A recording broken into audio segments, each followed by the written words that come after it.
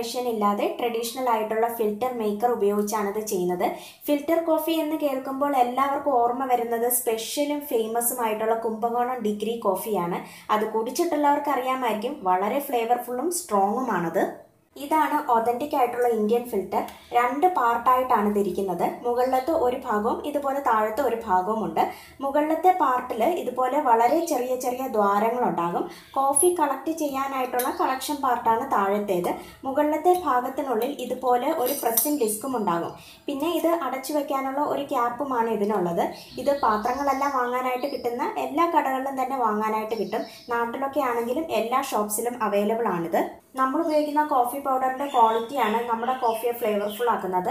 സാധാരണയായി കടയിൽ കിട്ടുന്ന പാക്കറ്റിലെ കാപ്പിപ്പൊടി ഉപയോഗിക്കുന്നതിനേക്കാളും നല്ലത് ഇഷ്ടമുള്ള കാപ്പിക്കുരി സെലക്ട് ചെയ്ത ശേഷം അതിനെ പൊടിച്ച് വാങ്ങുന്നതിലാണ്. സാധാരണയായി 2 തരത്തിലുള്ള കോഫി ബീൻസ് ആണുള്ളത്. റോബസ്റ്റയും അറേബിക്കയും ആണത്. പാക്കറ്റിൽ കിട്ടുന്ന ഇൻസ്റ്റന്റ് കോഫി പൗഡർ മിക്കവാറും എല്ലാം തന്നെ റോബസ്റ്റയാണ്. കാരണം അതിനത്ര വില ഉണ്ടാകാറില്ല. ചീപ്പായിട്ട് അവൈലബിൾ ആണ്. പക്ഷേ ഇതിന് കുറച്ച് കയ്പ് രുചി കൂടുതലായിരിക്കും. അതേസമയം അറേബിക്ക കോഫി ബീൻസ് ആണെങ്കിൽ ചെറിയ മധുരം ഉണ്ടാകും. അതിന് കുറച്ച് ഫ്ലേവറും കൂടുതലാണ്. പക്ഷേ അറേബിക്ക കോഫി ബീൻസ് കുറച്ച് എക്സ്പെൻസീവ് ആണ്. ഞാനിപ്പോൾ ഇതിങ്ങനെ പൊടിച്ചെടുത്ത കോഫിയാണ്, അതായത് കാപ്പിക്കുരു കൊടുത്ത ശേഷം പൊടിച്ചെടുത്തതാണ്. ഇതിൽ 90% കോഫിയും 10% ചിക്കറിയുമാണുള്ളത്. ചിക്കറി വേണമെങ്കിൽ ഒഴിവാക്കാവുന്നതേ ഉള്ളൂ. കാപ്പിക്കുരു പൊടിച്ച് വാങ്ങുമ്പോഴത്തേക്ക് നമുക്ക് ഇഷ്ടമുള്ള അളവിൽ ചിക്കറി കൂട്ടുകയോ കുറയ്ക്കുകയോ ചെയ്യാം. ഞാനിവിടെ 4 ടീസ്പൂൺ കോഫി പൗഡറാണ് എടുത്തിരിക്കുന്നത്. ഇതിനെ കഴുകി എടുത്തു വച്ചിരിക്കുന്ന കോഫി ഫിൽറ്റർ മേക്കറിനുള്ളിലേക്ക് ഇട്ട് കൊടുക്കണം. ആദ്യം തന്നെ ഇതിൻ്റെ പുറത്തിരിക്കുന്ന ഈ ലിഡിനെ നീക്കം ചെയ്യണം. അതിനുശേഷം മുകളിലത്തെ ഭാഗത്തിനുള്ളിലിരിക്കുന്ന പ്രസ്സിംഗ് ഡിസ്കിനെ പുറത്തേക്ക് എടുക്കണം. അതിനുശേഷം ഇതിനുള്ളിലേക്ക്, അതായത് ആദ്യത്തെ മുകളിലത്തെ കമ്പാർട്ട്മെൻറ്റിനുള്ളിലേക്കാണ് നമ്മൾ കോഫി പൗഡർ ഇട്ട് കൊടുക്കേണ്ടത്.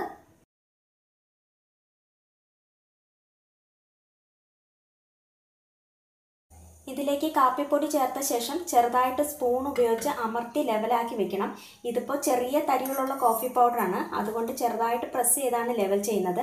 അതേസമയം വളരെ സോഫ്റ്റും നൈസുമായിട്ടുള്ള കോഫി പൗഡർ ആണെങ്കിൽ വളരെ ലൈറ്റായിട്ട് വേണം ലെവലാക്കി എടുക്കാനായിട്ട്.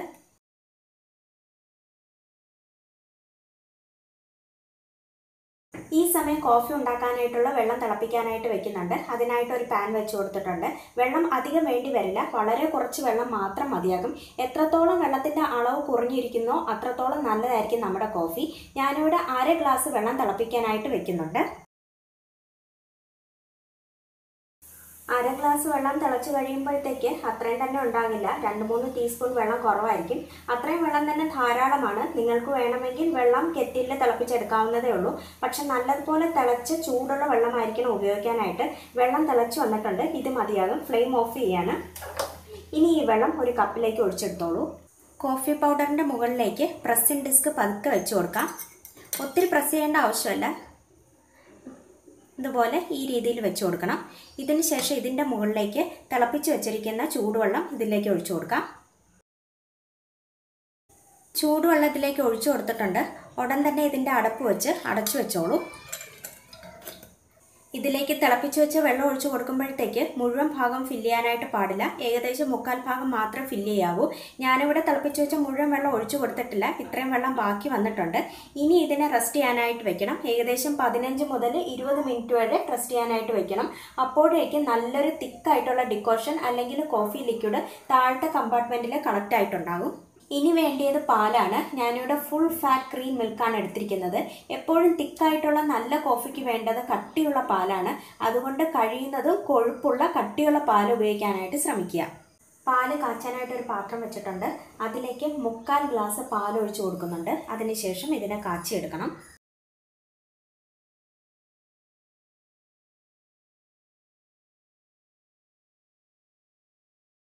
പാല് തിളച്ചിട്ടുണ്ട്. പക്ഷെ ഞാൻ ഈ പാലിനെ സ്പൂൺ കൊണ്ട് ഇളക്കി 7 മുതൽ 10 മിനിറ്റ് വരെ തിളപ്പിച്ചെടുക്കുന്നുണ്ട്. ഈ സമയം കൊണ്ട് പാലിലെ വെള്ളം കുറച്ചുകൂടി വറ്റും. ഇത് ഫുൾ ഫാറ്റ് മിൽക്കാണ്. അതിനോടൊപ്പം കുറച്ചുകൂടി ഇതിലെ വെള്ളം വറ്റി കുറുകി വരുമ്പോഴേക്കും അല്പം കൂടി തിക്കായിട്ടുള്ള പാല് കിട്ടും. ഈ പാൽ ഉപയോഗിച്ച് കോഫി ഉണ്ടാക്കുമ്പോഴാണ് വളരെ ടേസ്റ്റി ആയിട്ടുള്ള കോഫി ഉണ്ടാക്കിയെടുക്കാനായിട്ട് സാധിക്കുക. പാല് കാച്ചിയതിന് ശേഷം 10 മിനിറ്റ് തിളപ്പിച്ചെടുത്തിട്ടുണ്ട്. പാല് തിക്കായിട്ടുണ്ട്. പാല് തിളപ്പിച്ചതിന് ശേഷം ഇതുപോലെ സ്പൂൺ ഉപയോഗിച്ച് ഇളക്കി കൊടുത്തില്ല എങ്കിൽ ഇത് തിളച്ച് പൊങ്ങിപ്പോകും. ഇതിൻ്റെ അടുത്ത് നിന്ന് വേറൊരു പണിക്കും പോവുകയും അരുത്. ഇതിവിടെ റെഡി ആയിട്ടുണ്ട്. ഫ്ലെയിം ഓഫ് ചെയ്യാണ്. അതിനുശേഷം ഇതിനെ വേറൊരു കപ്പിലേക്ക് മാറ്റി കൊടുക്കാം. ചൂടുവെള്ളം ഇതിലേക്ക് ഒഴിച്ചു കൊടുത്തതിന് ശേഷം 20 മിനിറ്റ് കഴിഞ്ഞിട്ടുണ്ട്. ഡിക്കോഷൻ എന്തായെന്ന് നോക്കാം. ഇപ്പോൾ ഇതിന് ചൂടൊന്നുമില്ല, തിളച്ച ചൂടുവെള്ളമായിരുന്നു നമ്മൾ ഒഴിച്ചു കൊടുത്തത്. എങ്കിൽ പോലും 10-15 മിനിറ്റ് കഴിയുമ്പോഴത്തേക്കും ഇതിൻ്റെ പുറത്ത് ചൂടൊന്നും ഉണ്ടാകാറില്ല. നമുക്ക് കൈകൊണ്ട് ഈസി ആയിട്ട് ഹാൻഡിൽ ചെയ്യാൻ പറ്റുന്ന അത്ര ചൂട് മാത്രമേ ഇതിനുണ്ടാകത്തുള്ളൂ. ഇനി ഇതിനെ തുറന്നു നോക്കാം. താഴത്തെ ഭാഗം മാത്രം തുറന്നാൽ മതിയാകും.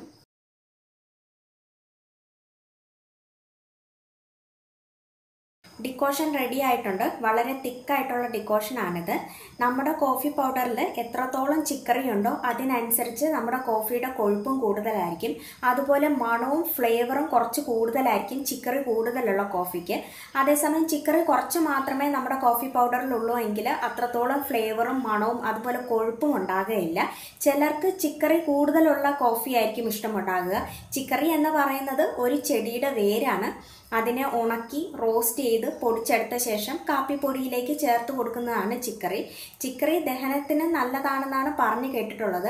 അതേസമയം ചിക്കറി ചേർത്ത കാപ്പി കുടിച്ചാൽ ചിലർക്കെങ്കിലും വയറിൽ ഗ്യാസ് പോലുള്ള ബുദ്ധിമുട്ടുണ്ടാകുന്നതായിട്ടും പറഞ്ഞു കേട്ടിട്ടുണ്ട്. അതുപോലെ ചിക്കറി അലർജി ഉള്ളവരുണ്ട്.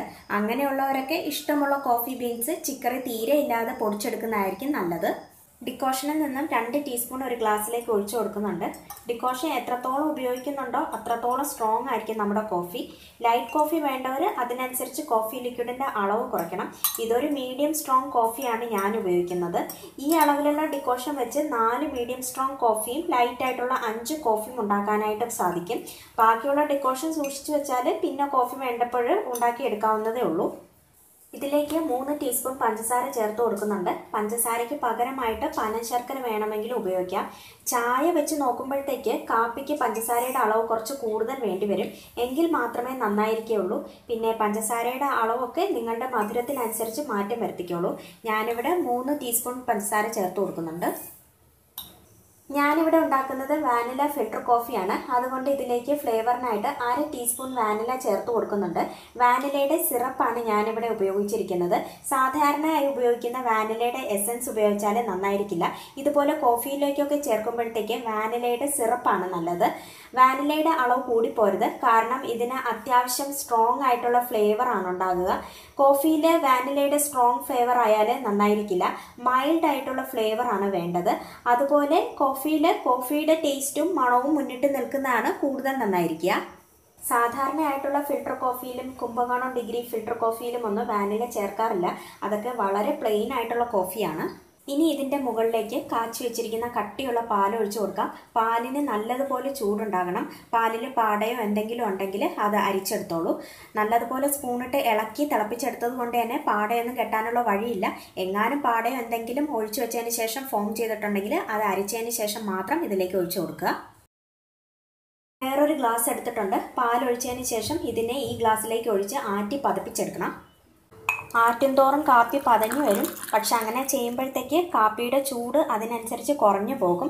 കാപ്പി ചൂടോടെ കുടിക്കുന്നതിനാണ് ടേസ്റ്റ് ഉണ്ടാകുക. നമ്മുടെ ഫിൽട്ടർ കോഫി റെഡി ആയിട്ടുണ്ട്. നല്ലതുപോലെ പതഞ്ഞു വന്നിട്ടുണ്ട്. ഇതിനെ ടേസ്റ്റ് ചെയ്ത് നോക്കാം.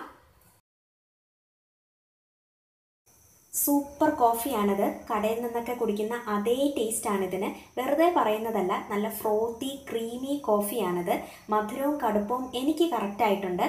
വാനിലയുടെ ഫ്ലേവർ നന്നായിട്ടുണ്ട്. ഇതിപ്പോൾ മീഡിയം സ്ട്രോങ് കോഫിയാണ്. ഇനി സ്ട്രോങ് ആയിട്ടുള്ള കോഫി വേണ്ടവർക്ക് ഇതിൻ്റെ മുകളിലേക്ക് 1 ടീസ്പൂൺ ഡിക്കോഷനും കൂടി ഒഴിച്ചു കൊടുക്കുന്നുണ്ട്. സെർവ് ചെയ്യുമ്പോഴത്തേക്ക് കാണാനും നല്ല ഭംഗിയുണ്ടാകും. ഒന്നുകൂടി ആറ്റി പതപ്പിച്ച് മിക്സ് ചെയ്തെടുക്കുമ്പോഴത്തേക്കും സ്ട്രോങ് ആയിട്ടുള്ള കോഫി റെഡി ആയിട്ടുണ്ടാകും. ഇനി ഇതിനെ നേരത്തെ ചെയ്തതുപോലെ തന്നെ ഒരു കപ്പിലേക്ക് ഒഴിച്ചു കൊടുത്തതിന് ശേഷം ആറ്റി നല്ലതുപോലെ പതപ്പിച്ചെടുത്ത് കഴിഞ്ഞാൽ സ്ട്രോങ് ആയിട്ടുള്ള കോഫി വേണ്ടവർക്ക് റെഡി ആയിട്ടുണ്ടാകും. കോഫി ഫിൽറ്റർ മേക്കറിൻ്റെ ഈ മുകളിലത്തെ ഭാഗം ഞാൻ തുറന്ന് കാണിച്ചു തരാം. ഈ ഉപയോഗിച്ച കോഫി പൗഡർ ഉപയോഗിച്ചും 2-3 പ്രാവശ്യം വീണ്ടും ഇതുപോലെ കോഫി ഡിക്കോഷൻ ഉണ്ടാക്കാനായിട്ട് ഉപയോഗിക്കാം. പക്ഷെ അങ്ങനെയൊക്കെ ചെയ്യുമ്പോഴത്തേക്ക് ഫ്രഷ് ആയിട്ടുള്ള കോഫിയുടെ ഫ്ലേവർ കുറയുന്നതായിട്ട് തോന്നിയിട്ടുണ്ട്.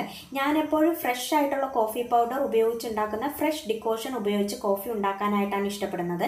ഞാൻ ഇതുപോലെ കോഫി പൗഡർ റീയൂസ് ചെയ്യാറില്ല.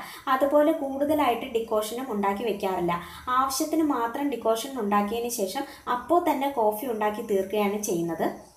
കോഫി ഉണ്ടാക്കിയതിന് ശേഷം നമ്മുടെ ഫിൽട്ടർ കോഫി മേക്കർ നന്നായി ക്ലീൻ ചെയ്യണം. പ്രത്യേകിച്ച് മുകളിലത്തെ ദ്വാരമുള്ള ഭാഗത്ത് കാപ്പിപ്പൊടി ചെന്ന് അടഞ്ഞിരിക്കരുത്. ടൂത്ത് പിക്കോ എന്തെങ്കിലും ഉപയോഗിച്ച് എല്ലാ ദ്വാരവും ക്ലീൻ ആക്കി വെക്കണം. അടഞ്ഞു പോയാൽ പിന്നെ കോഫി പൗഡർ ഇട്ട് ഡിക്കോഷൻ ഉണ്ടാക്കുമ്പോഴത്തേക്ക് താഴേക്ക് വീഴില്ല. ഈ ഫിൽട്ടർ കോഫി മേക്കർ ഓൺലൈനായിട്ട് വാങ്ങാനായിട്ട് കിട്ടും. ആമസോണിലൊക്കെ അവൈലബിൾ ആണ്. ഇതിൻ്റെ പല സൈസ് ഉണ്ട്. ഇതിപ്പോൾ ഏറ്റവും ചെറിയ സൈസാണ്. പല കപ്പാസിറ്റിയുള്ള പല വലുപ്പത്തിലുള്ളതുണ്ട്. അതുപോലെ ഇങ്ങനെ സ്റ്റെയിൻലെസ് സ്റ്റീൽ അല്ലാതെ ബ്രാസിൻ്റെ മെറ്റൽ കൊണ്ടുള്ള കോഫി മേക്കറും ഉണ്ട്. ബ്രാസിൻ്റേതാകുമ്പോൾ കുറച്ച് എക്സ്പെൻസീവ് ആണ്. ഞാനിത് ഓൺലൈനായിട്ട് വാങ്ങിയതല്ല, ഒരു ഷോപ്പിൽ നിന്ന് വാങ്ങിയതാണ്. സൈസ് കൂടുന്തോറും വിലയും കൂടും. ഞാനിതിന് പേ ചെയ്തത് 195 രൂപയാണ്. ടേസ്റ്റിയും ക്രീമിയും ഫ്രോത്തിയും ആയിട്ടുള്ള കോഫിയാണിത്. കാപ്പി ഇഷ്ടപ്പെടുന്നവർക്കെല്ലാം വീട്ടിൽ ട്രൈ ചെയ്യാൻ പറ്റുന്ന നല്ലൊരു വാനില ഫ്ലേവേർഡ് കോഫിയാണിത്. വാനിലയുടെ ടേസ്റ്റും ഫ്ലേവറും മിക്കവാറും എല്ലാവർക്കും ഇഷ്ടമുള്ളത് തന്നെയാണ്. ഈ ഒരു കോഫി ഉണ്ടാക്കുമ്പോഴത്തേക്ക് അടുക്കളയിലും വീട്ടിലുമൊക്കെ കോഫിയുടെ നല്ല മണം ഉണ്ടാകും. നല്ലൊരു റീഫ്രഷ്മെൻറ്റിന് ഇതുപോലെ ഒരു കപ്പ് കോഫി കുടിച്ചാൽ മാത്രം മതിയാകും. അടുത്ത പ്രാവശ്യം ഇതുപോലൊരു ഫിൽട്ടർ കോഫി വീട്ടിലുണ്ടാക്കി നോക്കിയ ശേഷം അഭിപ്രായം അറിയിക്കുക. ഫോട്ടോസൊക്കെ ഉണ്ടെങ്കിൽ ഫേസ്ബുക്ക് പേജിൽ ഷെയർ ചെയ്തോളൂ. വീഡിയോ ഇഷ്ടമായെങ്കിൽ ലൈക്കും ഷെയറും ചെയ്യുന്നതിനോടൊപ്പം ചാനൽ സബ്സ്ക്രൈബ് ചെയ്യാനും മറക്കരുത്. ബെൽ ബട്ടൺ കൂടി ഇനേബിൾ ചെയ്തോളൂ. മറ്റൊരവസരത്തിൽ വീണ്ടും കാണാം. Thank you.